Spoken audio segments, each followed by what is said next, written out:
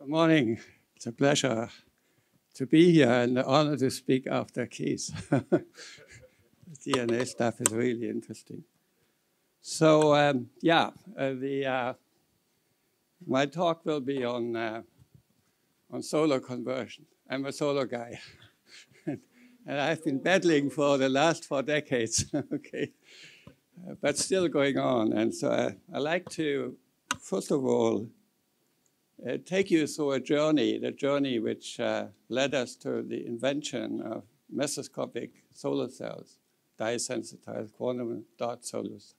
Finally, this technology gave birth to the Perovskite solar cells, which are about to beat silicon.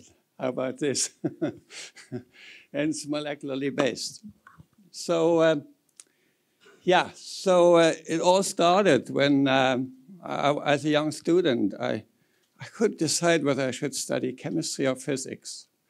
And so I signed up in one city for chemistry and the other for physics. But I liked Berlin better than Mainz in Germany.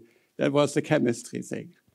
And so I was fascinated by our natural environment. So chemistry tells us a lot about how things happen in nature. And that was the infatuation which I took with photosynthesis, because photosynthesis is the life-sustaining process on Earth. Without photosynthesis, we wouldn't be here. You guys wouldn't be here, okay? And and then there's the reverse process of photosynthesis. How is that called? Fixation of CO2 to form sugars. Now, if you burn sugars to CO2, how is that called, that process? Respiration. So these two reactions, just one reaction that goes forward and backwards, that's what makes life go, respiration, photosynthesis. And so at the time when I was a postdoc in the United States, I was fortunate to get a stipend from the Petroleum Research Foundation, PRF. And they had asked me as a condition for the stipend to work on micelles. I didn't know what a micelle was, but I accepted. Okay, so finally it turns out that micelles are surfactant aggregates. As you know, they are the simplest mimic of a biological membrane in a sense. And so I studied photo-induced redox reactions in micelles. That's what brought me to the solar conversion. And and then in 1973, the Yom Kippur War broke out. And one time I went home to Berlin. I couldn't fill up my car because there was a shortage of fuel. I started thinking, how much fuel is actually left on the Earth? And so, it turns out that there was a 50-year kind of peak, and that has happened. The oil peak has happened. 50 years was correctly predicted. And so, so that all led me to think that actually we should be making hydrogen from sunlight. That was a clear-cut idea. And from water splitting. And I wasn't the only one. And this was and is the holy grail of photochemistry or chemistry. Turn water into hydrogen and oxygen by sunlight. And so, fascinating reaction, almost an obsession with people, okay, to get that reaction going. And sometimes you need that obsession to get forward, to overcome the many obstacles that are on the way. So the inspiration came from photosynthesis, and I'll tell you in a minute how we came from that to the dye-sensitized. I mean, I think you all know that photosynthesis uses a molecular absorber, not a semiconductor. It's not a p-n junction device. And so this is a mimic of the light reaction photosynthesis, produce electric power. Now, does the leaf also produce electricity? Are there charges flowing in the leaf? Correct or not? Of course, yes. It's a photoelectrical device. And yeah, we'll see the similarities in a minute. And so this voyage took us then from the simple laboratory invention. Today we have the applications. This is a electric car charging station in Switzerland. And it uses a green dye that has a very similar structure to chlorophyll, not quite the same. We have developed it, we have modified it, molecularly engineered to become a powerful sensitizer. And there was this, if you like, evolution or new revolution, and the Perovskites quantum dots were used to sensitize TI2. That turned into a huge field on its own. The last 10 years, we have seen 11,000 publications. From 2 publications in one of them was our publication. And in 2012, we are now running 1,500 per year. So if you want to read all of those, you have to read 5 publications per day. Good luck. So that's becoming a huge effort. And Perovskite mania is a term that has popped up. And these cells have also the possibility to be light emitting. And they are now over 25%, getting very close to the best single crystal silicon. Yeah, so first let's talk about our motivation and inspiration. And how did we come up with that approach? I mean, discussed yesterday about science and scientific ideas. They don't come overnight. And so very often research is curiosity driven. You just do things out of curiosity, and then all of a sudden, here's the Eureka thing, and you find something. So you have to have the gift also of observation. That's very important to have the eye has to discriminate what is important and what is not important. And I doubt whether the computer is as good as our mind.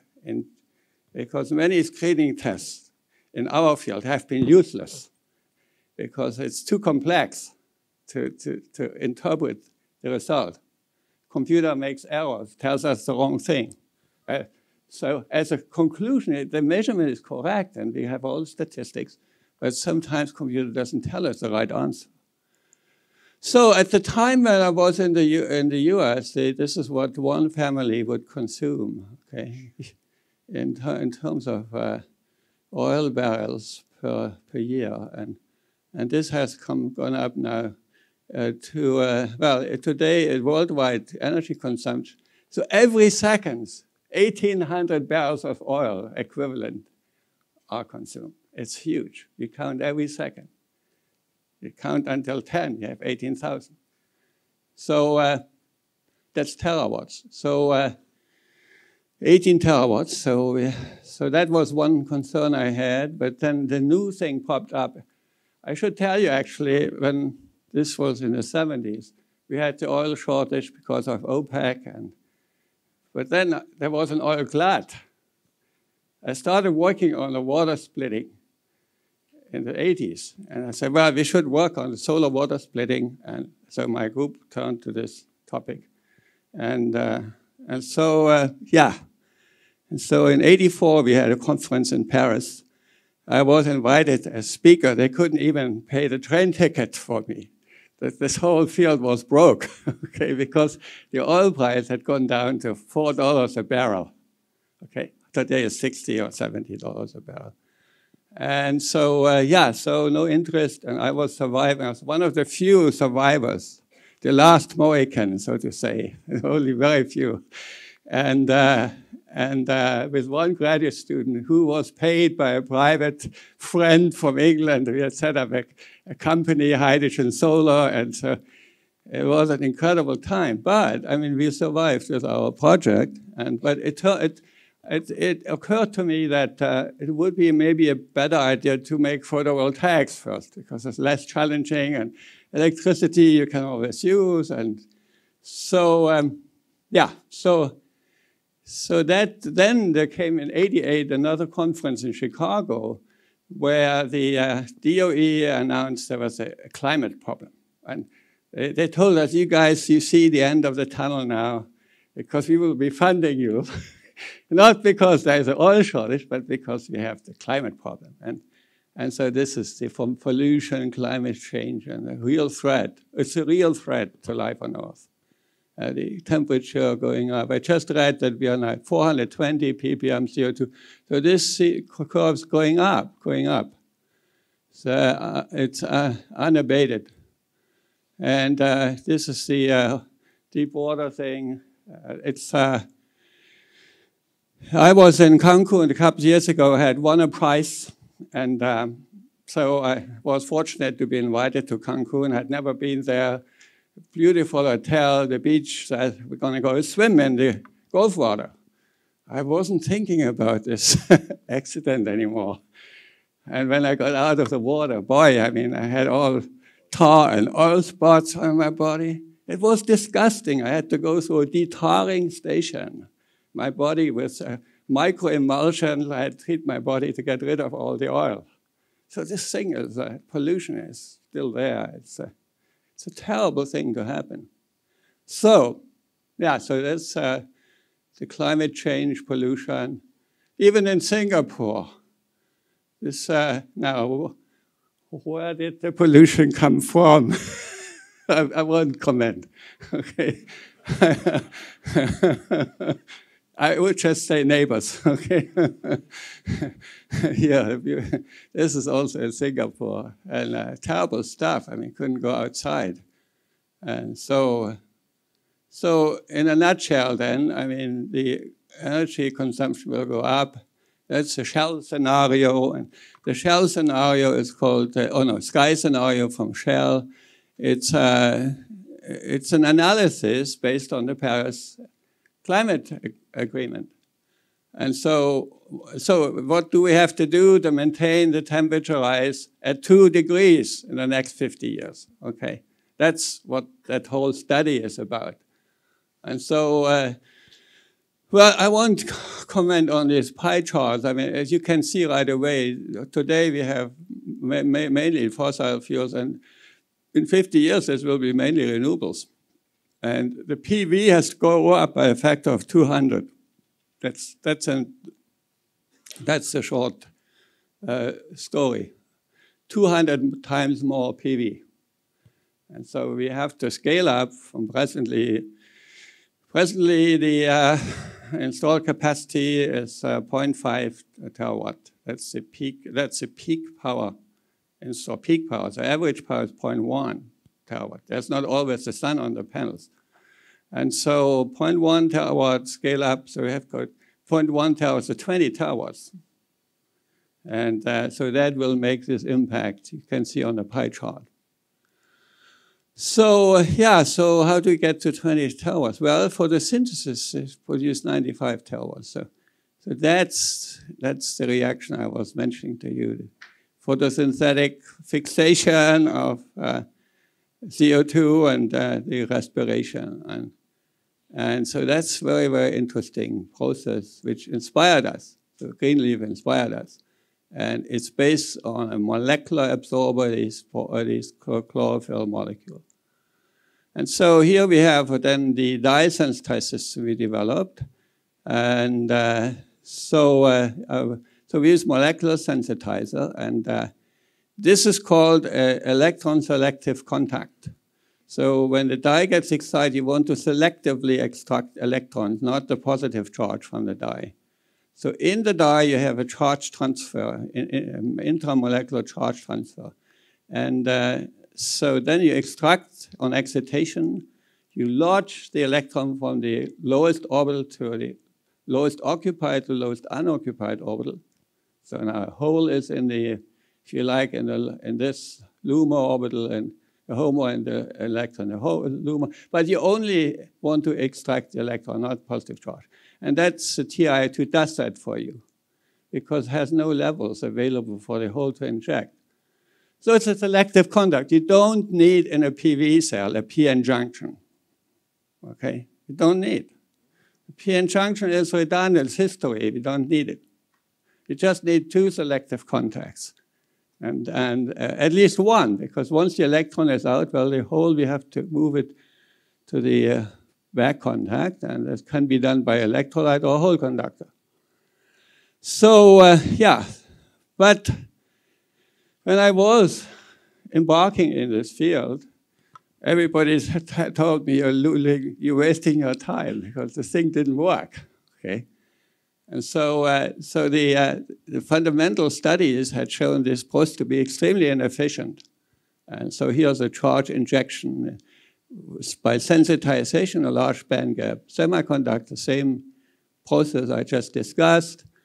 And actually, Michelle Byler, she is a professor here in Singapore. She's at the Create building. And so, yeah, so this, now just look at the scale. We are producing nanoamps, so that's 10 to the minus 9. So nanoamps are produced. But a solar cell in sunlight should produce milliamps, 20 milliamps, 40 milliamps silicon per square centimeter. And so we're missing a million, a factor of a million. That's a lot, okay? So that thing doesn't work. And so when I was a student, I said, I want to do sensitization. Or postdoc at that time, our mentor said, Mike, you're wasting your time. Think about something more useful, okay? And so, but we came from a totally different angle. We didn't want to sensitize single crystal electrodes. We had been working on, we just first show you the sensitization. This is the injection, and then you collect the electrons, and you have to shuttle the electron back to the dye to regenerate it, okay? So it's excitation, and we do it one more time. Excitation, oops, now I have to go forward. And so our approach was a different one. We reproduced the very poor results on the single crystals. Here, efficiency is less than 0.1%. Well, that's the incoming photon to electron conversion efficiency. But then just look at this. Here is this nanocrystal film. This is an array of oxide nanoparticles instead of single crystal electrode. Wow, I mean, get 90%. We got 10,000 times higher counts. Okay. And because the response is larger and we get about 1,000 times more efficiency. And so how did we get to that? Well, we were playing around with nanocrystals for a while. We had been doing just curiosity-driven fundamental research on the dispersions of those oxide nanocrystals in liquids. Excite them with a laser pulse. You can study the electron transfer reactions. Nobody could do that. We were forced to do that, forced to make those particles, forced to do these fundamental studies. So we knew how fast the electron would cross the interface, how long the electron hole pair would live. And finally, we also said, well, let's study the sensitization of those particles. Why not? I mean, let's just play around. And so we came up with a sensitizer that has the anchoring groups that attach it to the surface, the carboxylates. And first paper published in '85. And so what did we find? We said, well, efficiency so far with such deals has been disappointingly low. That's what I just told you. Mainly due to poor light or energy or small yields for charge injection. We have achieved strikingly high efficiencies. So these particles actually, they work differently. They would, you would inject and the charge separation would be sustained for a long time before the electron would come back out. Recombination was much slower than injection. And so then we built our first device. We used those nanoparticles, just an array on a conductive support to extract the carriers. We felt that we had a chance to get the carriers out before they recombined. So here's our sensitizer, our particle array. We would sensitize it just by dipping in solution. And here's our electron microscope film of the nanocrystal film. And so that was the approach. And we studied also the dynamics and injection very fast, regeneration microseconds. And then here is the critical thing. Electron transport. Can we take the electrons out before they recombine? So you need to be 100 times faster with the transport than recombination. And that can be achieved. It's a matter of engineering the interface and the die, but many systems deliver close to 100% today. So over 99%. And so we finally came close to the natural system by using this array of colloidal nanoparticles, they are called today, and sensitize those. That was the trick. And why? How does nature do it? How does nature solve the problem of light absorption? Well, when you see the green color, it doesn't come from a monolayer of chlorophyll. It comes from the chloroplasts. They're stacked. Stacking of thylakoid membranes. Here we're stacking nanoparticles. So we kind of mimic this approach as well, the nature's concept. So then a paper was published with Brian in Nature that got a lot of citations because it was the first paper that reported on a three-dimensional junction in photovoltaics. And that was new. Everybody else believed in PN junctions, and it had to be single crystal and flat and so on. But that was wrong. Nature uses disordered systems. Of course, the PN junctions work, but it's a different approach. It's a totally different approach. So here's a picture of Brian at a conference in Uppsala.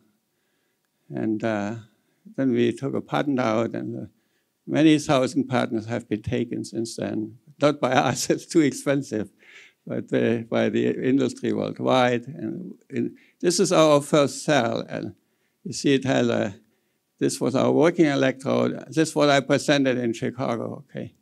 And at that time, our paper was published in JACS. And I was visiting the University of Texas at Austin. And the chairman took me aside and he said, Mike, you're still young, so we know you have made a mistake. We can't reproduce your work. And so I said, well, how come? Did you try? Yes, I tried. Nobody can reproduce it. So, but you're a rookie, so we will forgive you, but don't do it again. So I said, I don't take anything back. I have my electrode with me. I used to travel with always be questioned, people not thinking that it wasn't true. Because, I mean, we are like 10,000 times higher photons. And so I asked the student to set up the experiment. And so here's my electrode. I dip it in dye solution. I color it. And I asked for the electrolyte. And we put it on the voltage source. And then I said, turn the light on, and whoom. I mean, the quarter almost exploded because the current was so high. And so Marianne Fox, who's a good friend of mine, she was there, she observed it. And she said, Mike, you really got something interesting. And so this was our first experiment, but meanwhile, see, this whole thing has taken off, and some flexible cells. And this is one bag that you can purchase. My sister, she walks around with this bag in the desert. She always has her battery charged by sunlight. And I gave one to Bill Gates when he invited me in 2012 to talk about solar fuels, really. But he was very interested in this keyboard here and wrote me a nice letter. And today, actually, a few years ago, he set up a $1 billion fund for solar fuels as a result of the visit and his visit also at Caltech. And he also made a very nice comment on the Paris Agreement on the dye-sensitized system. And this was another, one time we were running out of bags. The company didn't produce enough. And so then our president calls me, he said, Al Gore is coming, I need a bag. I said, we don't have any. They were out of bags. And And he said, well, don't you have one? I said, yes. Please give it to me. Al didn't know he was holding my bag. And this is the Geneva banker who generously gave him my bag. So there are many applications now also in the building glazing. These are bifacial cells to collect light from all angles. And this is our center, Congress Center in Lausanne. And so, yeah, so today we're engineering new sensitized. This was the ruthenium complex. And now we're working on donor acceptor dyes. I'll just give you a couple of examples. This is computer supported, so it's computationally supported. You can, today the codes allow you to predict what the color of your structure will be. And so that's very, very important. And so we came up, for example, with that dye. It's like a porphyrin. It's a porphyrin, like chlorophyll, and has a donor and acceptor moiety.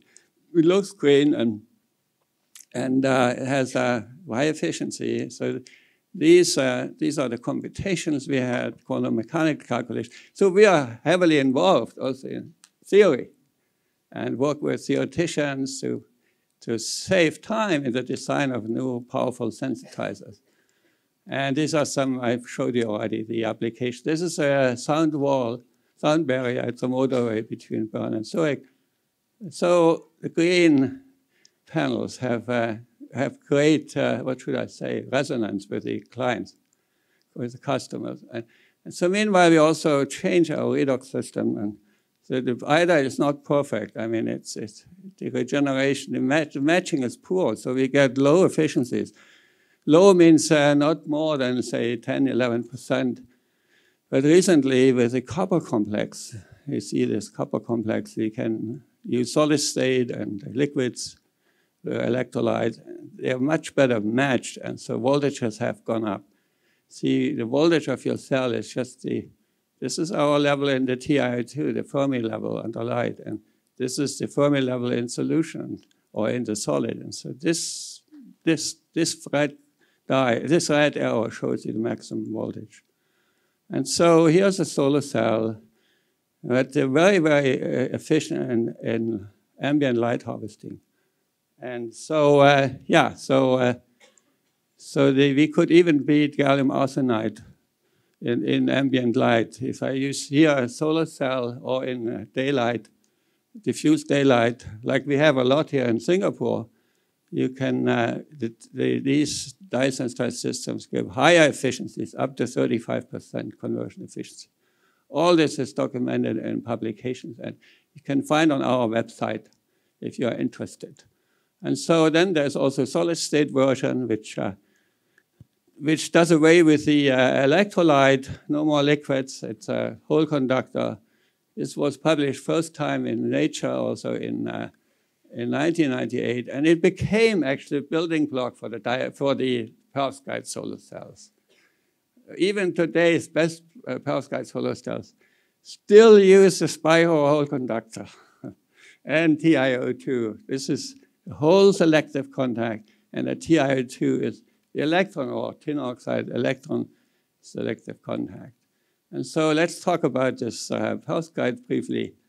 So here we go from these beautiful DSCs, dye-sensitized systems, to the dull but very efficient perovskite systems. Okay, and they look black because they absorb across the whole spectrum. And with a dye, you can take special domains of the spectrum. So you get all these color options. You don't have that with a semiconductor. And so, yeah, so named after Lev Perovsky, and there's a German paper from Stuttgart that introduced those metal halide. The earlier perovskites, they use oxygen. X was oxygen. And so the metal halides are special. They are visible light absorbing. The oxygen ones are UV light absorbing. And so here's all the good news about these perovskites. And bad news is you use lead. So that's That's not good. We have to deal with that issue. Okay, and earlier, who came up at what time with what idea in the early stage? I wrote a commentary, and I think I did justice at that time very carefully. It was refereed X times, and finally everybody agreed it was the correct account of what has happened. Okay, and and today we see this rising curve. Efficiency is over 25%. I mentioned to you over 10,000 papers, 11,000 in August this year or last year. So it's already going up higher. And here's our theoretical limit that every PV cell has. A single junction cannot give you more than 33% conversion efficiency. And as you see, it went up from 3% to almost 10 times. I mean, 8 times up in this very short. It's a stunning rise, which has completely, what should I say, dislodged the photovoltaic community. And everybody started working on perovskite solar cells. And so, and they're simple. See, if I go back, they just have the perovskite and 2 selective contacts. No p-n junction, Keith. No p-n junction. Disaster. Disaster. So, but you can also make a silicon cell with selective contacts. So you don't need a p-n junction. So silicon is not that. Silicon can also be used in such a configuration. And so you have the electron selective contact, the whole selective contact on top. That's all you need. And then you have the 2 contacts. One is gold, well, today we use carbon. ITO is a transparent conducting glass. So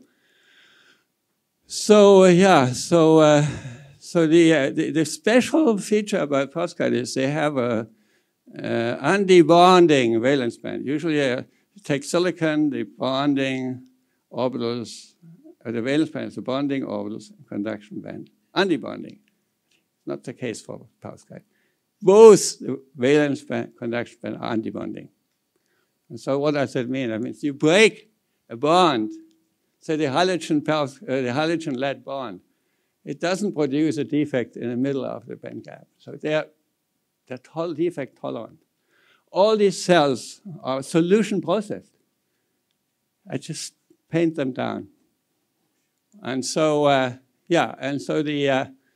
so here's our silicon, and this is the perovskite world. But you can see the complexity. This covalent electronic conduction, here we have mixed ionic electronic. And we have this structural variety. You have all these anions you can use, cations. And these are the so-called A cations, cesium, formaldin, methyl ammonium, guanidinium. They have to fit in the cavity, so there's a size restriction on those. And so the so-called Goldschmidt rule. And then you can go to 2-dimensional systems that are quantum well structures. Very interesting. Soon we will discover topological effects on those systems, I'm sure. So for example, this was a photo effect ion contact. Surprising things popping up all the time that hadn't been observed before. And so one key observation was the stabilization. Form amidium would be the material of choice that has the best optical properties. But it's not stable at room temperature. It's only stable at above 150 degrees. So when you take the room temperature, it will spontaneously form the so-called delta phase. That is useless. It's yellow. And so we discovered that we can block that by just adding a little bit of methyl ammonium. We can stabilize the perovskite black phase. And so this concept has not been applied previously in perovskite-based solar cells. That was a big winner because there are so many competitors. It's very hard to publish a paper where you have an original finding because X other people publish at the same time. And the chances that you will be scooped, as you say, are very, very high. So you better rush, get your papers out. And so, but this one was out and it's the first. So that's why I has a general importance for perovskite chemistry. And so, yeah, so we now here are some of these methyl ammonium stabilized formamidinium systems. See, they are light emitters, and at the same time, they're also very good photovoltaics, close to 24%, and very simple, a solution process. They're all printed. And so that's the big advantage. And of course, when you have a good photovoltaic, you should also have a good light emitter. These things are linked by thermodynamics, and the reference is here from one of the graduate students of Melvin Kelvin, the Nobel Prize-winning scientist, discovered the Kelvin cycle in photosynthesis. And so, yeah, we also we work on 2D. As I said, this is fascinating stuff. I mean, quantum wells, excitonic features, phase mixtures. You can functionalize those spacer molecules. You can make a redox function, introduce redox function or light emitter. So this is a whole new area. So it's justifiable that we have these many publications that appear. They all are very, very interesting, or most of them are. And so here's some of our 2D systems, the elemental based. So, yeah, I won't be, I just want to wrap up the postcard by telling you that, I mean, not everything is done here. The stability still needs to be investigated. These are so complex, these systems, so we need to work on stability. Here we introduced the inorganic whole extraction layer. That stabilized the perovskite, except we had a problem with the back contact. We had to introduce graphene oxide as a blocking layer to prevent this degradation reaction between the copper cyanide and the metal contact. So then we get really stable output. 1,000 hours at 6 weeks, full sunlight at 60 degrees. That's one of the litmus tests you have to do with your solar cell. Maximum power point tracking, full light on it, 1,000 hours. And then you go to 85 degrees and you repeat the whole thing. And if then you get less than 5% degradation, you can say, I have a pretty good stable system. I can go further. Okay. But if it degrades, you have more work to do. And so, yeah, so I have only 2 minutes left, so I will be showing you some applications now. These are just some commercial, mainly dye-sensitized systems. In Korea, also in Korea, Windows. These are Japanese products. So a whole lot of ambient light harvesting systems. This Fuji, look at this beautiful, this is a solar cell panel by Sony. And these lamps are autark. You don't need any electricity. They capture ambient light, and then at night you have the light for free. And there's also some electricity producing windows. And here's the Exeter company in Sweden. They have 3,000 square meters next to the KTH. Who is that person here? You saw the picture yesterday. He just looked nicer. This is the Swedish king. All the Nobel Prize people know it, know him. And so here's the production, and they have products. First products, Samsung is commercializing now this year. So you don't need a battery. They just take ambient light, and they sustain the electronic function with ambient light. And so it got big investments, 20 million from SoftBank, major Japanese company. We had a big celebration in the City Hall, Stockholm. And so Giovanni Fini, the CEO, that's my wife, and I had to put his tails on, a real problem. Then they got more money from the Swedish pension fund, so the company as well. The company is hiring. So if you guys are looking for a job, they're hiring engineers, plenty of positions. And now finally I show you I'm really proud we're showing our students how to make solar cells. And you just use the blackberries or tea. You can extract the anthocyanin dye by just very simple contacting the pulp with the Ti2 film. So Ti2 gets colored, you make solar cell, and it works, 600 millivolts. So the winner, we always have a kind of competition. We used to give them a bottle of wine, but our president, he objected. So now it's chocolate, Swiss chocolate. So here's the theory of the electron selective contact. So all these anthocyanins, this has been also explained. And so we're going to younger age. And I should tell you that when I was on the plane here to Singapore, I had just boarded the plane in Zurich. The captain comes to me. I mean, it's only the second time this happens. The captain comes and says, "You must be Professor Grätzel." I said, "Yes." And then he said, "Well, I just want to say hello to you. I hope you feel well in our plane here, and it's a pleasure to fly you to Singapore." I said, "Yeah, it's great that you do that for us." And I said, I'm telling you, I'm contacting you because my son, he made one of your solar cells in the school. And so that's already the second time a pilot comes to me and tells me that. So it tells you there is some of this is now being spread in the country. And yeah. So it's up, my time is up, so I'm just giving now the credits, our school. We have, in Switzerland, have to ski. If you don't ski, you're not a human being. I already skied this year, 3 days, okay?